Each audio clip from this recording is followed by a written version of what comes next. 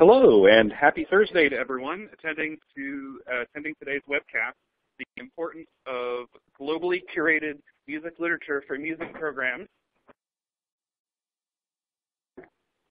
sponsored by EBSCOhost and Library Journal. I'm Steve Kemple, Music Reference Librarian at the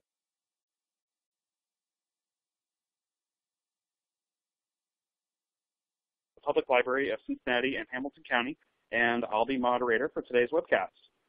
Before we dive in, there are just a few housekeeping rules to run through. If you run into technical problems, you'll find a purple Q&A button on the audience console. Just click it, and the webcast tech team will get to you as soon as possible. If your screen becomes locked due to local network congestion, try using F5 to refresh the webcast console. If you're on a Mac, use Command-R. I always thought Mac commands sound fun. Command-R. Today's fabulous slide presentation is available for download in the green resources folder on the bottom menu dock. A certificate for continuing education credit is also available in the resources folder where it says certificate. And if you have any questions or comments, you can send those at any time via the purple Q&A box. And please join the conversation on Twitter. Tweet us at LJ Events with the hashtag LJEBSCO. Now I'd like to introduce today's first speaker, H. Robert Cohen, founder and director of the Retrospective Index to Music Periodicals.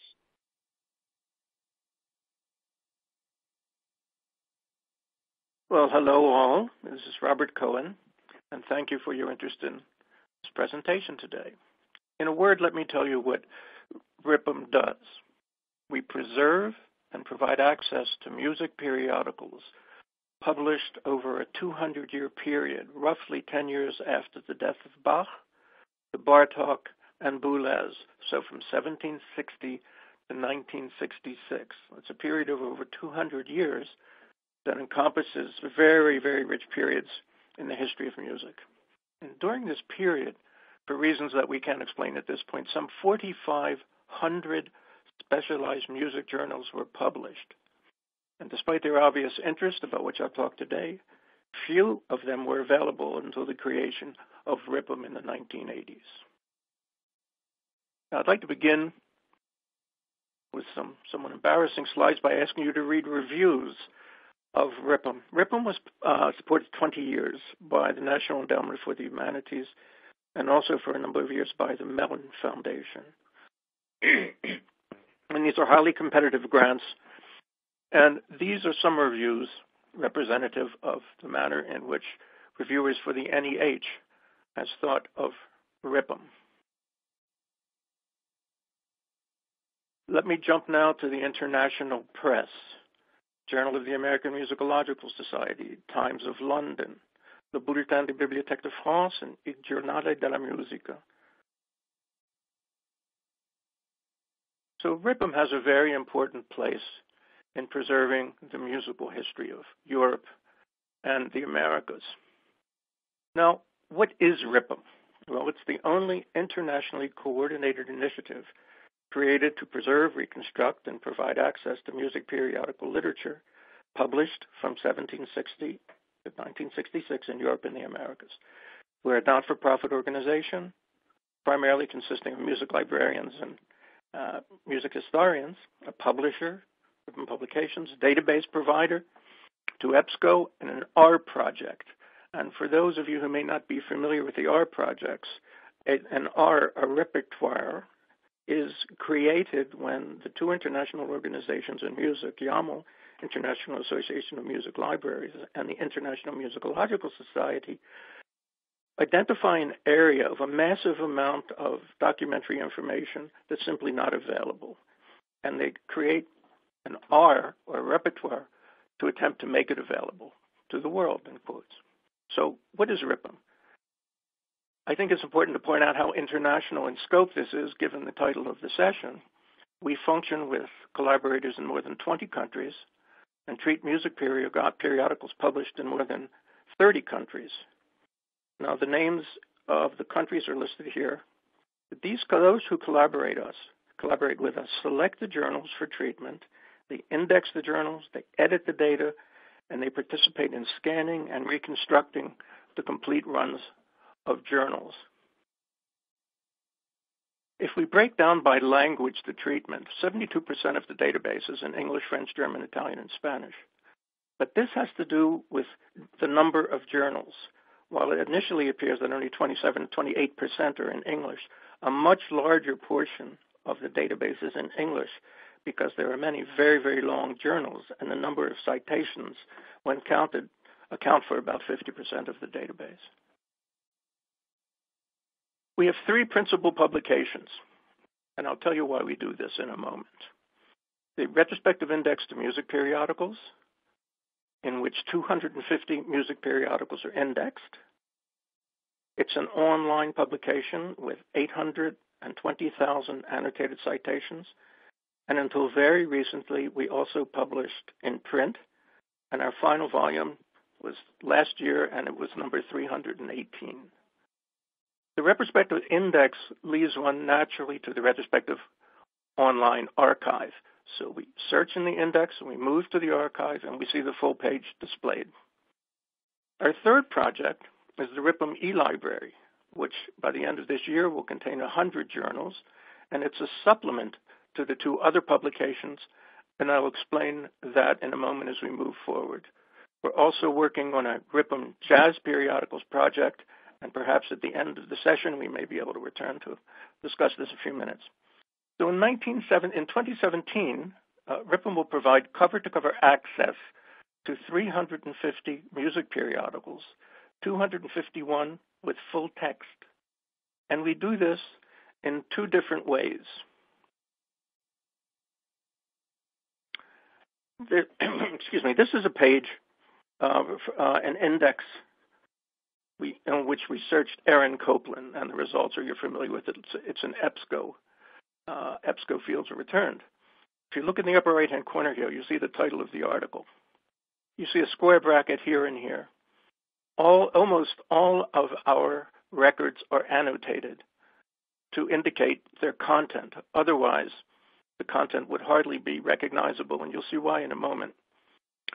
The ROA symbol in one of the fields indicates that the reference, the citation, is available in the archive, on the online archive. So one clicks on ROA and moves immediately from the reference to the citation to the image. And if this image were text, text would be highlighted. Now, we deal with large footprint journals, so we may have a journal that's 2 feet tall and 18 inches wide. So at times, it's very difficult to identify the location on the page. That specifically refers to what you're looking for. For that reason, we highlight it. Now, I mentioned that we have a supplement to the index and the archive. And you might ask why. And there's a reasonable explanation for its creation. This is Musical America. This is one page in a journal titled Musical America. If you look at this page, you'll see it contains about 25 subject headings, titles, on a given page. There are 80,000 pages in Musical America. So if we try to index this journal the way we do other journals, we would have to index, we would end up having 2,400,000 annotated records. So that's 3 times the size of the annotated records currently in the index, which is already large with 800 and some thousand. Now, how does this work then? We had to confront the problem of dealing with journals that can't be indexed, and there are many of them. So we developed a system that tries to do the same thing and leads, hopefully, to the same result. Now, let's say for a moment here, we put in, you can't read this, I don't think, but it says Stravinsky, Petrograd. And I put that in the field, in the subject field, keyword field, and selected Musical America. I then did a search. The result is this. The result tells you here that 18 pages contain this search term. Over here, it tells you that in this issue, there are 11 citations to that which you're searching. Now, you have a density button or a relevance button that you can press, and it will first display the highest number of hits. If you look at the bottom of this page, you'll see that the search terms are highlighted on the page. So here you have Igor Stravinsky, the ultra-modern Russian composer, in his studio in Petrograd in 1916. So the goal is the same, to get you into the material and to that what you're looking for as quickly as possible. So we have four principal activities. We index, we scan, we develop software, and we reconstruct full runs of journals. The latter, well, all of them are immense tasks, but the latter is particular to what we're doing, because we're dealing with journals that are old, often in poor condition, and we often confront problems that are revealed in poor cataloging in libraries. We find that a journal is listed as being in a library. We go to the library and we find, in effect, 2 issues of that journal with no indication of how much is there or isn't.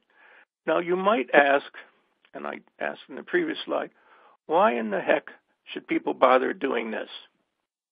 There's a tremendous amount of work involving institutes, many, many institutions from here to Moscow, and a great effort on the part of all involved. Well, in the end, it's quite simple. Take a look at the artworks on the upper left-hand corner of the page. There are 2. One you recognize, one you don't. You probably have a reaction to this. Your emotions tell you, your aesthetic or your taste tells you, I like the Mona Lisa more than I like the drawing by Wolfgang Petrick, or I prefer the modern piece. You make that decision yourself. It's yours to make. And once you've made it, you can deduce what you want to do thereafter. You can study the Mona Lisa. You can call Petrick in Berlin. You can do whatever you want with the knowledge that you've made a choice.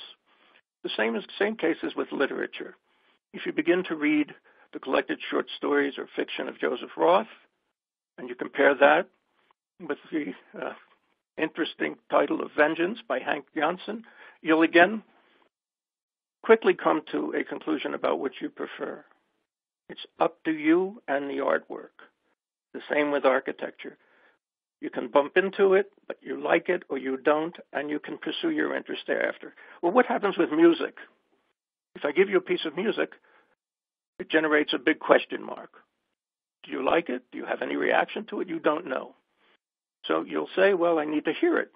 So you need something to supplement your appreciation of that work to even begin to determine if it satisfies your interest or not. Well, only a very small portion of the world's music is recorded. So then what do you do? Well, you go to the history books. But the history books were written without access to all this documentation. So it gives you a fairly distant view from the period itself during which the events were happening. One thing you might choose to do is turn your interest, take a look at the musical press, because the musical press is the remarkable documentary resource that offers a history of musical life in Europe and the Americas on almost a daily basis. It provides factual information. It tells you who played where, was it appreciated, and just about any other question you want to raise, you can answer with examining extensively the musical press. Now, this has been recognized since the 1930s. People have made several attempts to control and gain access to the musical press, but until RIPM was created in 1980, to resolve this impasse, it was virtually impossible to have extended access to almost any of this material. The reason for this is threefold.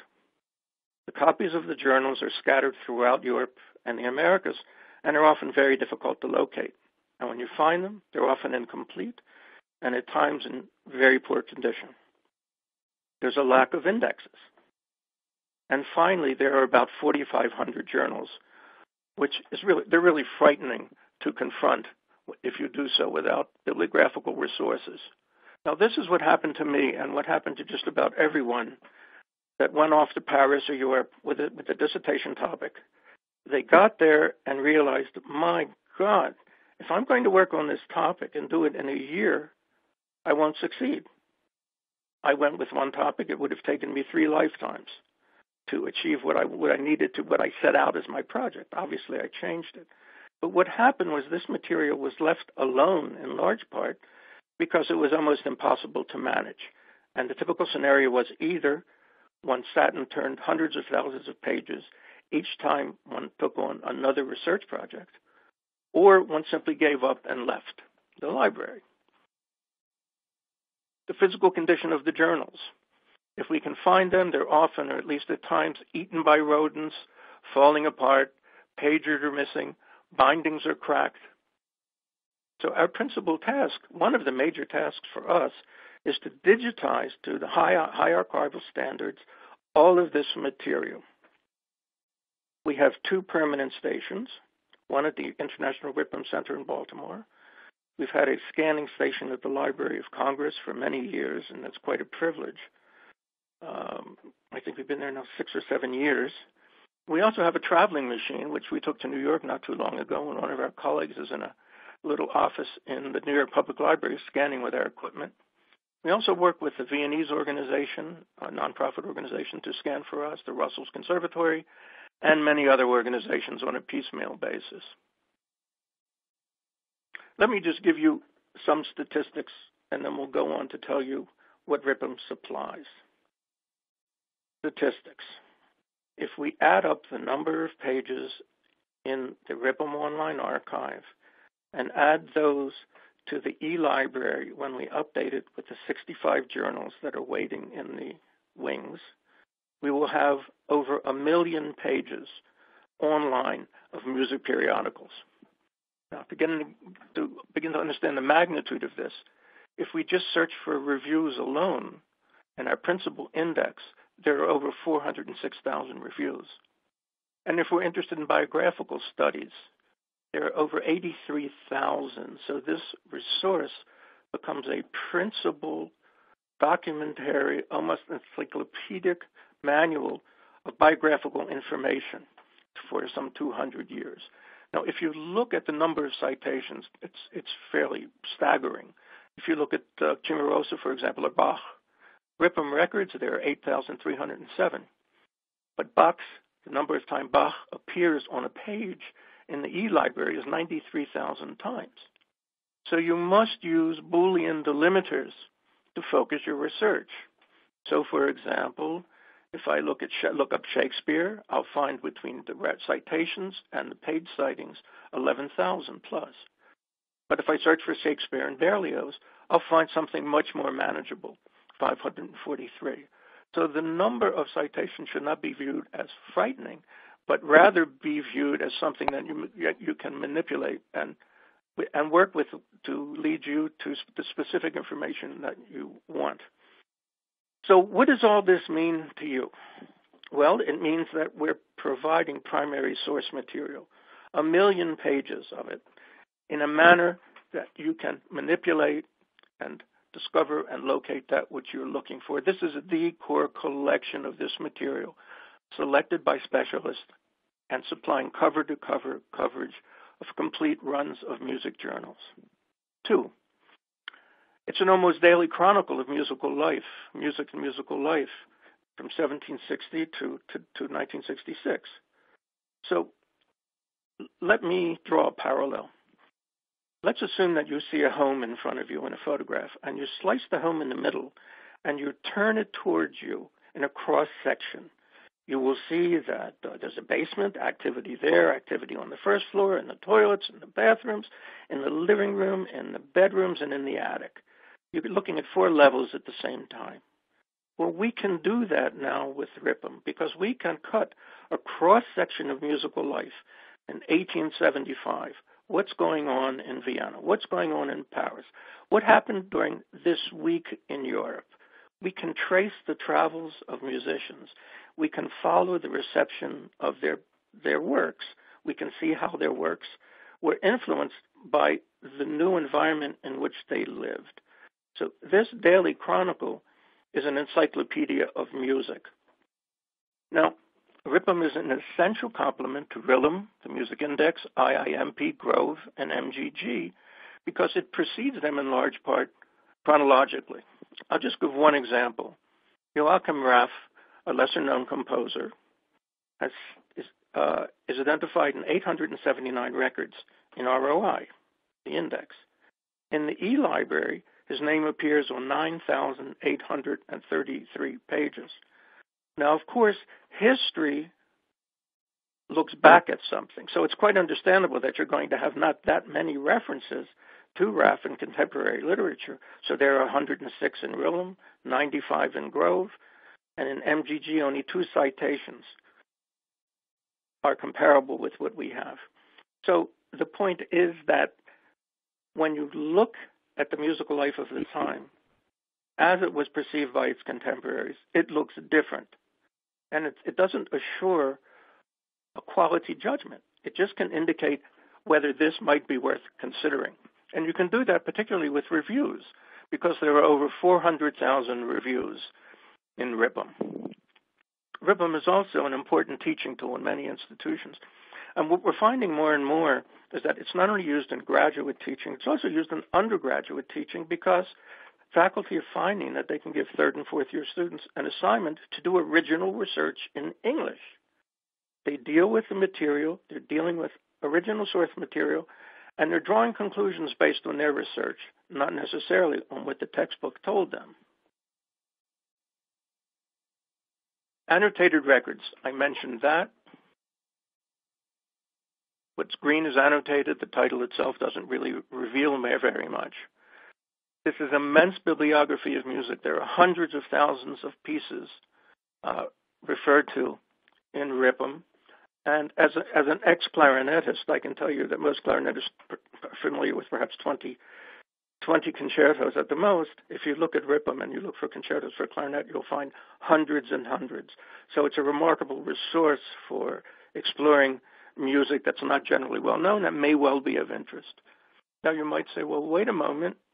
Half of this is not in English. True. However, many thousands and thousands of articles have been translated during the time from German into English, from Italian into English.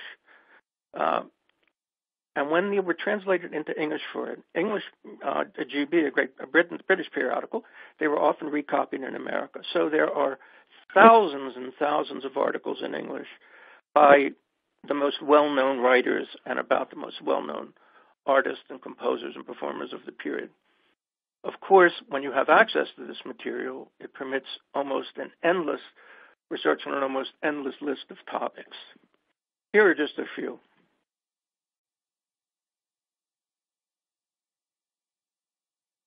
Frankly, I'm giving a paper, and it's called "The Only Limit is One's Imagination." And I think that's the case. And here's a more detailed look at what it offers. So this concludes my 10 or 12-minute overview of Ripum, but I answer email. So if you do have a question that's not treated during the question and answer period, please send me an email, and I'll be happy to reply. I am H. Robert Cohen, C-O-H-E-N. H.R. Cohen is my email address at ripm.org. Thanks very much. All right. Thank you so much, Robert. That was really great. Up next, we have Barbara Dobbs-McKenzie, who is the editor-in-chief at Répertoire International de Littérature Musicale, or RILM, and she's going to talk to you about some great stuff as well. So good afternoon, everyone. I'd like to use this brief session to share with you the latest developments at RILM and show you how RILM can be most useful to 21st century music students, faculty, and other researchers by demonstrating RILM's current resource offerings and what you can expect to find in them. So let me start with a little bit of background, because knowing something about RILM's founding and history explains a lot about what RILM includes and how it's used today. RILM was founded in 1966 at the City University of New York, where we still are, by the way, by the renowned musicologist Barry S. Brook, with a mission to abstract and index music and music-related research from all around the world. In other words, RILM was to be a tool providing total bibliographic control over the world's research on music. Now that's a huge mission, as you can imagine, total bibliographic control over the world's research on music. And that remains Realm Abstract's mission to this day, exactly the same as when Brooke founded it in the 60s, with the crucial difference that while the ultimate goal of complete global coverage remains elusive and always will remain elusive, we strive to get ever closer to achieving it each year. Realm functions under the auspices of the three large international scholarly societies for music, as you see on this slide, representing music librarians, traditional and popular music scholars, and historical and art music scholars.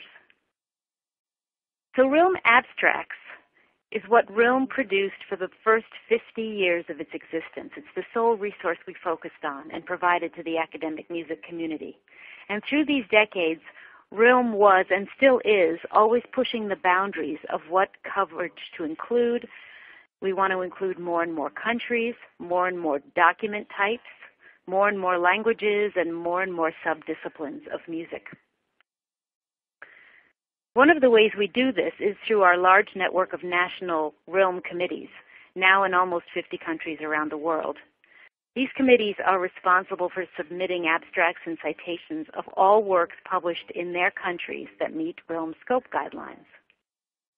And all of these committees contribute these records to the database at the Realm International Center here in New York, where we have a team of some 40 staff members, most of whom are editors and assistant editors, and most with PhDs in music.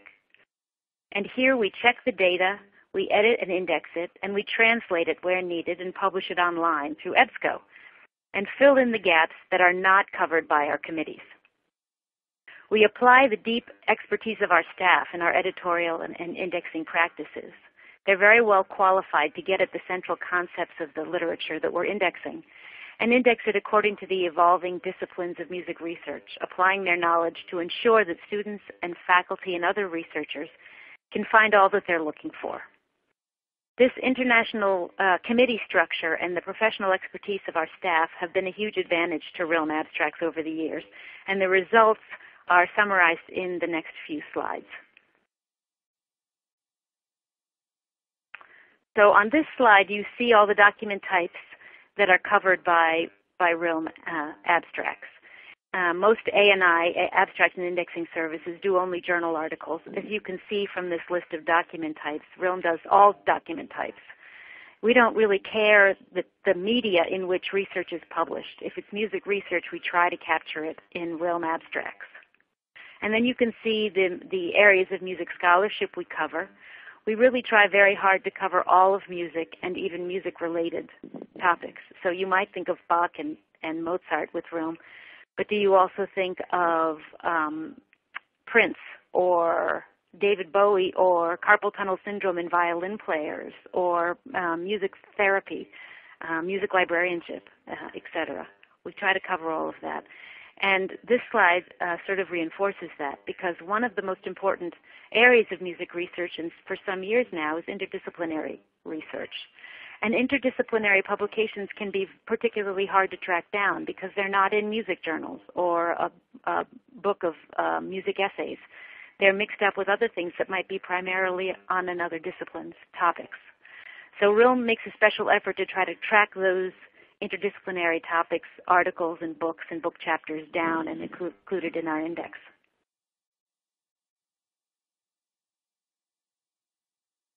So here are just some statistics to show where Realm Abstracts is today. We have nearly 1 million records from over 150 countries and 174 languages. And we add about 50,000 new records to the database every year now. All of our abstracts are in English, and all titles are translated into English. And by the way, all of our indexing is in English. And increasingly, we add a second abstract in the language of the publication. There are, of course, links to full-text online publications, and I'll say more about that in a moment. And we do article-level indexing for collections. Now Realm Abstracts is searched well over 2 million times every week around the world. So in part, inspired by our then approaching 50th anniversary, Realm became even more ambitious, and we decided to expand according to what music researchers were asking for in order to meet their needs better with new resources. And as you may be able to guess, the next logical step for RILM's large and comprehensive bibliography was the addition of full-text content, enabling users to click right from the bibliographic citation or abstract directly to the full text itself. Hence the birth of RILM abstracts with full text, sometimes referred to by its acronym RAFT. RILM abstracts with full text, or RAFT, was launched just 7 months ago, and this slide provides an overview of the full text content of RAFT at the time of launch. So it covered periodicals in 45 countries and 36 languages, 214 periodical titles altogether, and we had at that moment just over 89,000 records at launch. You can see that international coverage has always been a hallmark of what RILM does, and that this focus continues with our new resources. The collection is building month by month until it reaches completion, at which point we expect it to include 240 journals, mostly in complete journal runs, and some 200,000 records. Most of the titles are not found in any other aggregation, and about 25% of the journals included have never been in digital form before. One of the main criteria for choosing the titles in the collection was our effort to ensure representation of as broad a range as possible of music research topics, as you can see from the last bullet point on this slide, going from historical musicology to the blues to recorded music and much more. This slide shows the distribution of the full text content by country of publication. And while English articles constitute the largest segment of RAFT, you can see the United States and Great Britain there as the largest segment together. The distribution reflects again RILM's international focus. You see that other is quite large because there's a lot of journals, but very few from a number of other countries. This slide also shows the international coverage. This is by language rather than by country of publication. And again, English is by far the preponderance of the content, but we have many, many other languages as well. The next two slides I'm going to show you simply to give you a snapshot of two specific areas, to give you just a flavor of the breadth of the collection. This slide provides a slice of RAFT content from a national perspective. So here, RAFT shows that it includes the content of all of the major music research journals published in Brazil, which provides excellent coverage of all topics of research that are going on in Brazil, including Brazilian popular music, traditional music, art music, instruments, and much more. And this slide, on the other hand, shows a slice from a subject point of view versus a national point of view. And here, the topic is, of course, popular music. The content of these core popular music journals are all included in our full-text collection in RAFT. This is a screenshot, albeit small. I realize you can't really read this. But this is a screenshot of the RAFT page on the RILM website. You can see the URL above the image quite clearly, rilm.org/fulltext. And you might want to, if you're interested in this collection, you might want to visit this page because it shows you the exact content of the collection at the present moment. So here you can see every journal that's in the collection as it currently stands, and you can either put a title in the search box near the bottom of this screen and hit search to see if that title is included in our full text, or you can simply hit show all journals at the bottom and get a list of all the journals in the collection. And once you have a journal title up, you can click on that title and it will tell you exactly which issues are currently in the collection. And of course, this changes month to month as we update it and increase the collection. But if you want to know what's there right now, you can always go to this page and find out. RILM also added a third resource to our offerings through EBSCO, and one that EBSCO also helped us to develop. We kept hearing from researchers and students that one area lacking in online music reference resources was digital music encyclopedias. As you may know, many music encyclopedias exist only in print, including both heavily used encyclopedias and others that are only consulted for a particular topic once in a while. Historical and contemporary encyclopedias both fall into each of those two categories. And when they're only in print, many details buried in the articles can be difficult to unearth. So with this in mind, we developed Realm Music Encyclopedias, which is a full-text growing aggregation of music encyclopedia content launched by Realm just in December of 2015, so 13 months ago. When the collection was launched, it included 41 music encyclopedias and about 170 encyclopedic entries. And it covers publications, encyclopedias that were published as far back as the 18th century and up until the present. One of the hallmarks of this collection are the new titles that are added every year. In fact, this month, 4 new titles have been added for 2017. So now the collection is up to 45 music encyclopedias. Most of the content of Realm Music Encyclopedias is not available anywhere else online. And again, as you will see even more in the next couple of slides, Realm maintains its international focus in this resource as well. The encyclopedia entries in the collection cover people in music, so biographies, as well as a very wide range of subjects, as you can see from this only partial list on the slide. And I chose this list just because it shows some depth. It's not in any way comprehensive.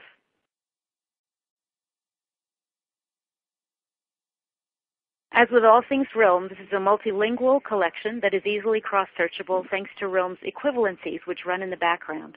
And we add equivalencies on a regular basis. So these elements are becoming more and more robust over time to include more and more terms and languages, and so searching improves as we add those things over time. The collection includes important national and regional music topics, encyclopedias that are focused nationally or regionally or subject-specific, as these examples are indications of. And we also include a number of broad general music encyclopedias, like the ones listed here. Note that the last title on this list, which translates as Contemporary Composers, Komponisten der Gegenwart, is an ever-expanding encyclopedia that includes biographical entries on modern composers. And the content is added to this encyclopedia every quarter or so it remains quite up to date.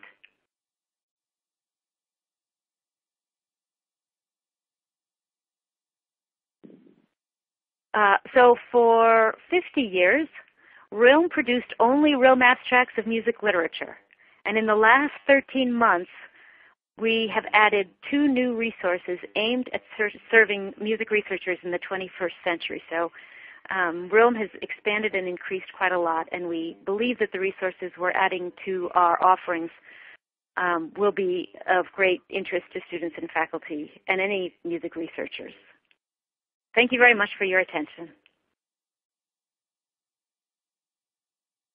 Thank you so much, Barbara. That was really terrific. Up next, last but not least, is Ryan Bernier, who is the Vice President of Database Partnerships at EBSCO Information Services. And here he is. Thank you, Steve, and thanks, Barbara and Robert, and really to everyone for attending. I certainly understand, and we all do, that your time is valuable and that there are a lot of things you could be doing with this hour. So thank you for spending it with us. I'm personally truly delighted to be included in this session with Barbara and Robert. They're certainly highly regarded in this discipline and carry many accolades, and we've worked together for somewhere near 10 years, I believe, and have certainly learned a lot and always enjoy our discussions and working together towards a common goal, which is disseminating knowledge and advancing music scholarship. Before I begin my piece here, I would like to take a moment to recognize H. Robert Cohen of Ripon, who spoke first here, who will be named honorary member of the International Musicological Society this spring. So congratulations, Robert. It is a big honor, and the IMS Congress actually takes place in March in Tokyo, and I know folks from our three organizations will certainly be present. And we also look forward to seeing you hopefully out there at some of the other key conferences here coming up. In February in Orlando, we have the MLA conference, and as well as the YAML conference, IAML, at the National Library of Latvia in June. So with that, I would like to move along. So I put here that EBSCO is a leading provider of information music research, and why I have that there is, we do certainly talk with colleges, universities, public libraries, all sorts of different institutions regularly, and we understand the needs, and we're trying to really make sure that we have comprehensive solutions on our platform that cover not only different genres and time periods, but also lots of different document types. And so we've been working for a while with key partners such as Realm and Ripum and some others we'll look at, really to make sure that we can offer a comprehensive solution and limit the gaps in content that's out there.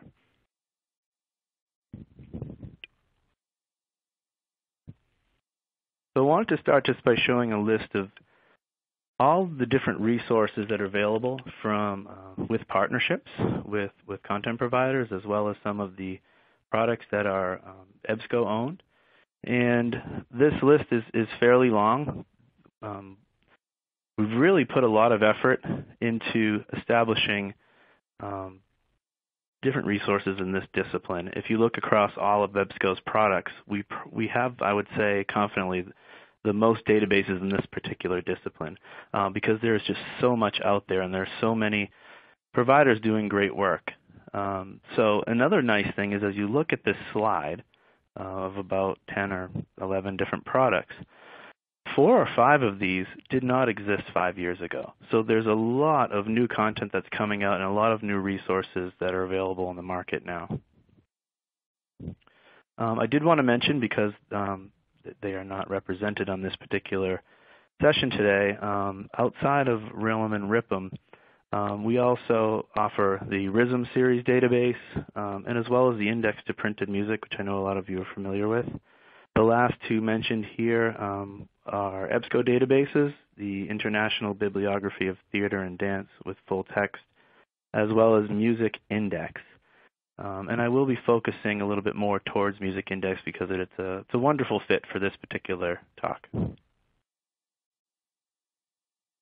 This slide here, as well as the next one, is really showing the different record types that are available.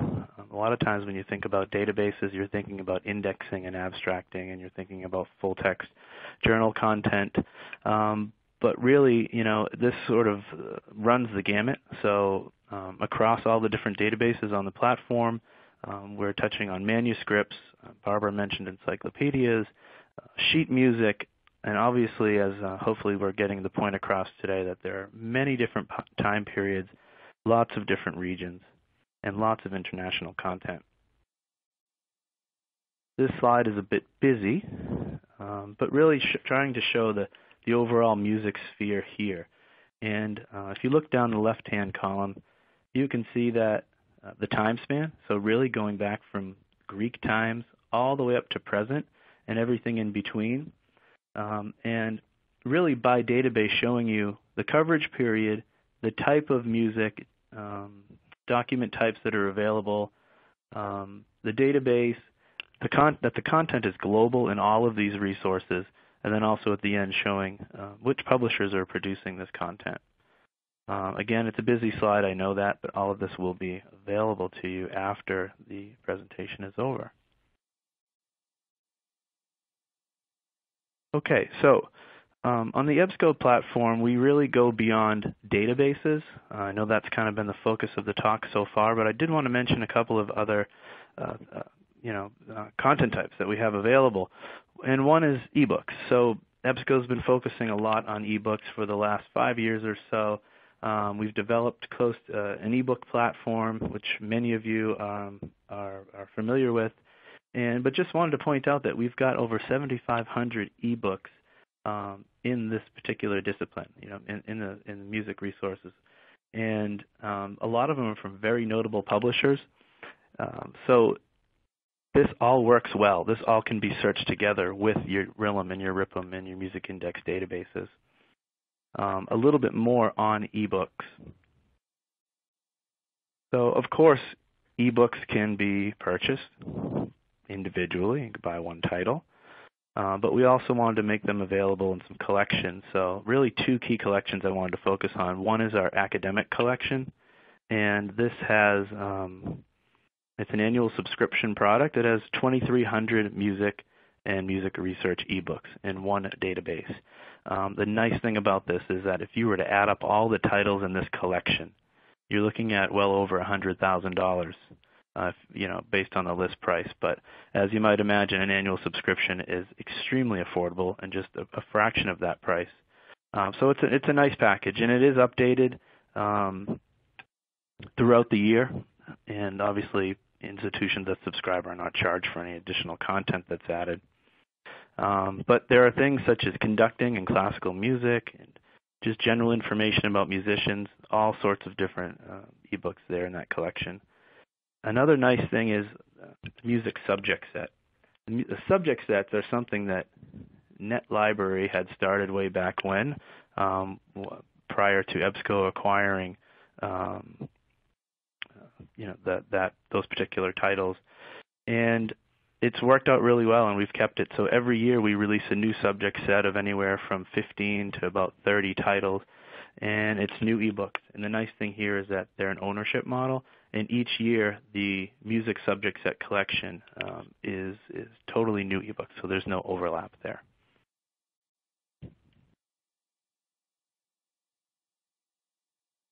I've looked at the attendee list here, and I know that many of you are familiar with EBSCO Discovery Service. And just wanted to mention here, this is another nice way where we can bring additional music resources onto our platform. The products listed here are not, databases that EBSCO offers to libraries. They're not for sale, if you will, through EBSCO. But we work with these different providers, and what we're doing is we're indexing their full text content. We're including it within the base index of EBSCO Discovery Service and providing those index records to you in the result list.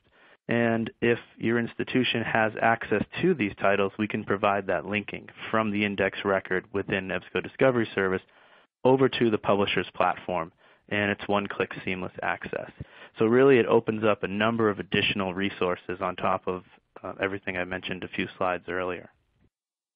Of course, it's for mutual customers, so none of this content is available without a subscription.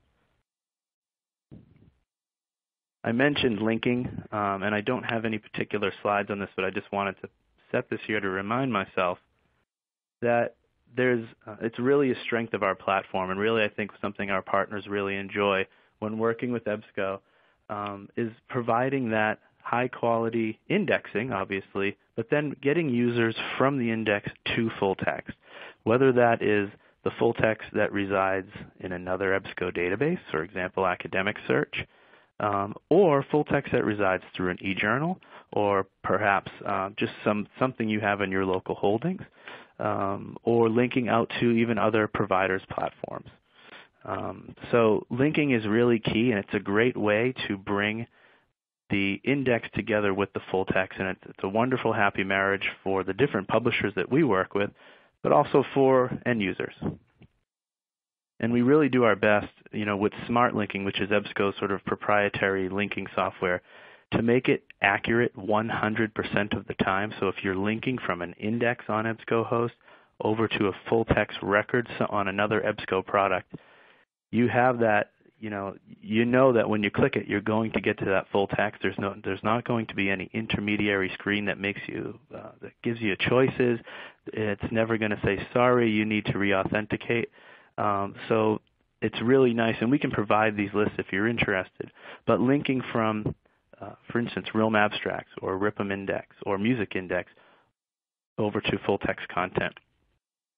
This full text content would be in addition to the full text content that's included in the product. So for example, this would be above and beyond what's included in Raft. I want to focus a little bit on Music Index with the time I have left. It's a product that we're proud to continue to produce, and for those of you that aren't familiar, I wanted to give a brief history. So the Music Index Online was produced by Harmony Park Press. It was first published in print in the late 1940s. By 1991, it moved over to CD-ROM and really reached a new level there, and first appeared online in 1999. So 50 years after it was produced, it was available online. We partnered with Music Index and released the EBSCO-host version in 2006, and eventually ended up acquiring the Music Index in 2010. And I wanted to get this question a lot, is how did that come about? And thought I would take a moment to explain that. Really, as hopefully it's been made very apparent, we've been investing in the discipline, and we thought this particular product would be a great fit. There was a lot of criticism of Music Index in the market. For those of you that were familiar with it, if you're looking back a decade or so, it took time and it was slow to update the product. So there was a lot of frustration there, and we felt that as a provider of the content. Currency plagued the database, a lack of currency, I should say, and the platform that it was on was difficult to navigate and limited searching options. So really, we saw an opportunity here to improve the product by using our sort of indexing and taxonomy experts to help with strengthening the indexing, to make sure that the product was current and reliable, so that subscribers, had that satisfaction. And obviously, lots of different searching possibilities and browsing and navigation with the move over to EBSCO-host. So I also mentioned the full text linking, which was another wonderful feature, I'll say, and getting that ANI only database to a new height by having it be able to link over to full text. And I mentioned our taxonomy team and indexers, but wanted to let you know that, because a lot of times we get the question, well, EBSCO, you're a vendor. You own this index? Yeah, and we own a lot of indexes, and we don't just acquire them and let them sit there. We have a team of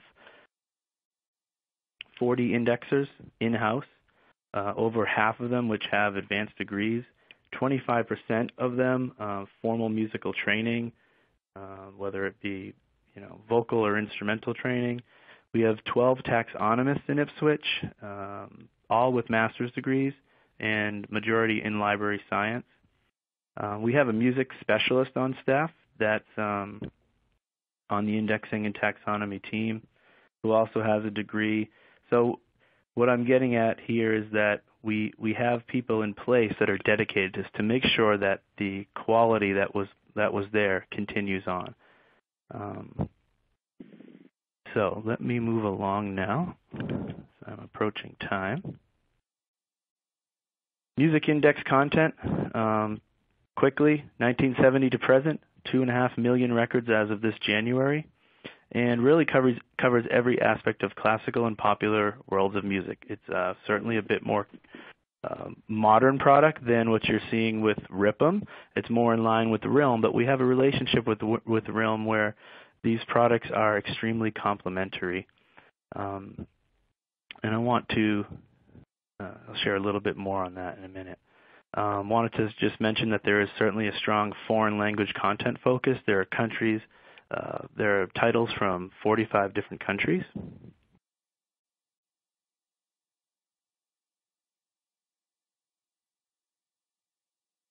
So the last couple of slides, I wanted to mention some new products that are coming, and we're all excited about here. One is Rip'em Index with full text. So we just heard a lot about Rip'em Index. We heard a lot about Rip'em Online Archive. Those products reside on 2 separate platforms today. And what we're doing is we're taking the Rip'em Index that's on EBSCO-host today, and also Rip'em Online Archive that is through the Rip'em Plus platform. And we're creating a Rip'em Index with full text that will be available on the EBSCO-host platform. It's going to have indexing tied to 250 music periodicals. So Robert earlier had showed that link from the RIPM index on EBSCOhost, and then there was the ROA little logo in maroon that you could click on, and it would take you off to the archive. Everything will now be in one place within one interface. So it's a great user, a really nice user experience and a growing collection of titles. This product is due to be released this spring, so please be on the lookout for more information there. Another new product that will be coming out later this year is Music Index Retrospective. So I mentioned that Music Index is 1970 to present. So this is everything that was indexed from 1949 when the print first came out right up until 1969. The nice thing or unique thing about this is that this database will be for perpetual purchase. So it's a one-time ownership, and you get to own it forever, and EBSCO will host it for you. The last new database I wanted to mention is Music Index with Full Text. This is everything we had just talked about with Music Index, plus 100 or so, hopefully more. We haven't finished building the product yet, but it's looking at 100 plus titles that will be included, cover to cover full text, every article, every issue. Again, we've worked extremely closely with Realm to develop a product that is unique. And by unique, I mean there will be absolutely no overlap between Realm Abstracts with full text and Music Index with full text. So truly complementary databases. So I urge you to take a look at this one when it comes out. Don't have an exact date, but we're getting close. We're looking at sometime later this calendar year.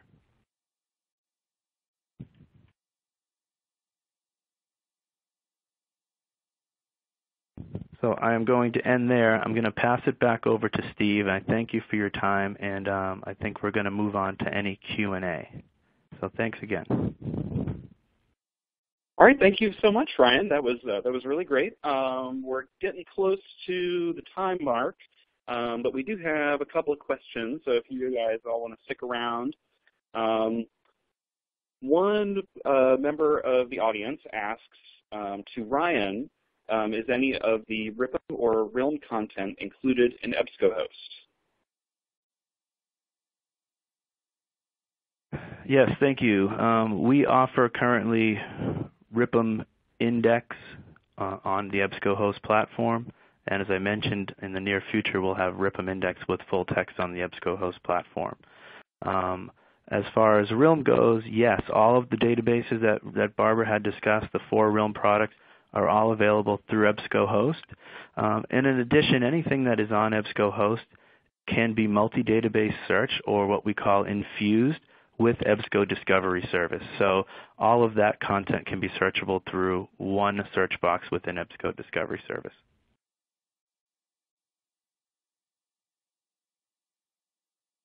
Awesome. I think we have just enough time to squeeze a few more in.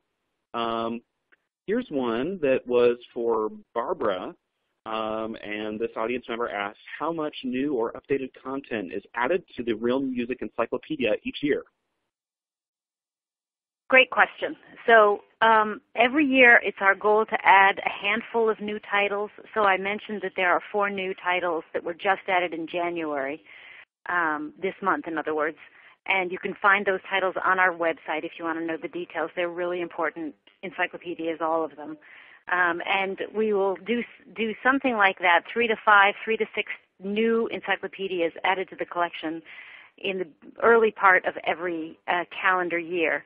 As well as that, I mentioned that Komponisten der Gegenwart is actually updated on a quarterly basis because they add content on a regular basis to that resource. And there's another one that we're thinking of adding that will also be updated on a regular basis. But primarily it's the addition of new titles every year. Oh, great. Thanks, Barbara. How about just one more question? This one for Robert. Does RIPM foresee or is RIPM planning new electronic publications? And how often are its current publications updated? Well, all of our publications are updated with new titles, new journals every 6 months. So we add new index titles to the retrospective index. We have new full text titles, and we add new titles to the e-library, but we have 65 that are waiting to go into the e-library right now. I think what's very exciting about the future is that Ripon signed an agreement with the Institute of Jazz Studies of Rutgers University, which has the largest collection of music periodicals in the world. And we are in the process of preparing a 100-titled full-text searchable collection of jazz periodicals. And just some of the names are music to my ears. Clef, Cat's Meow, Jazz Report, Floy, Jazz Notes, Jazz Jam Session. And this is simply not available anywhere. Again, we're piecing pieces together, and this is a collection that any institution that has any interest in jazz, including public libraries, I think will find this really a passionate addition to their collection.